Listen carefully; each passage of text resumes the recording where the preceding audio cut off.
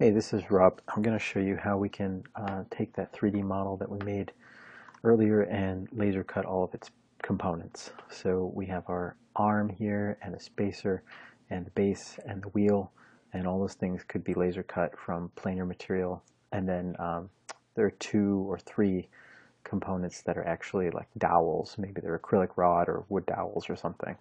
So this model isn't totally complete because if we held it up, this thing would fall off, but it's complete enough to actually see it work and if we were to sit it down on the table. So let's just get to the point where we could laser cut all these parts. So one of the first things the first thing is it would be great if we could just right click on a profile and export it to DXF, but we found that's not the case. So we need to actually have a sketch that we can export. If we look at our original sketch, we could export that as a DXF, but it would have a lot of lines on it that aren't necessary, so maybe the best thing to do is to just make new sketches for each component. So I'm going to hit Sketch, Create Sketch, and do it on the top work plane. And I'm going to just include one of those components. So right here, I've just chosen bodies, and if I click, that should include, it'll project all of the information from that body into my new sketch. So if I get rid of the arm and all of this other stuff, I can see that what I'm left with is just that sketch. So I'll hit Stop Sketch. That's good. And I can even rename it.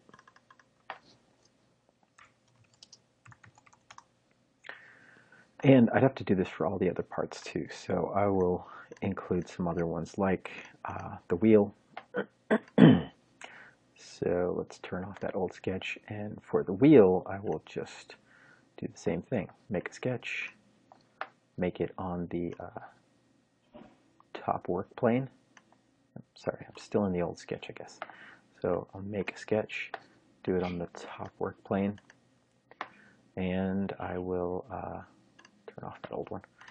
I'll go to Sketch, Project, and just click on this body, hit OK, and that's the end of that one. Stop Sketch, and sorry, I keep going back into it when I'm trying to rename it. So this is the wheel sketch, and hit Stop Sketch. So you do this for each of the pieces, which would be the base, the arm, the wheel, and our spacer. And once we have those 4, then we could export each one of them individually. So I would right click on arm sketch and save as DXF. Save it with some name and maybe include the units in the file name so you can remember, because when you go into Illustrator and import it, you do have to go into the options for the import and select or actually just type in that 1 unit equals 1 millimeter. If you're using inches here, you'd have to make sure it says 1 unit equals 1 inch, and that way it's the right scale. So this all works, and a really nice thing about this that we didn't explore in class is if I go back to my original sketch and edit it, I've gone back in time all the way to the beginning of the timeline, and I could do something like actually make this slot a bunch longer.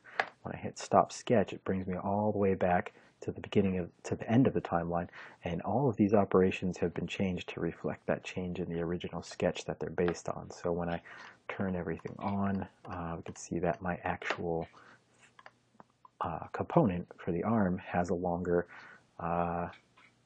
slot, and so does my arm sketch that I created. So since the arm component is based on the original sketch that I made to determine all my geometry, and the arm sketch I just made starts out by projecting the arm body onto it, all of those changes get propagated. So one really nice thing about doing this, having an individual sketch for each object that you want to laser cut, is that as I make changes to the model, these sketches actually adjust accordingly. So if I made that crank fatter, that crank arm fatter, then I would see that reflected in this sketch, and all I'd have to do is save as DXF again to laser cut it a second time.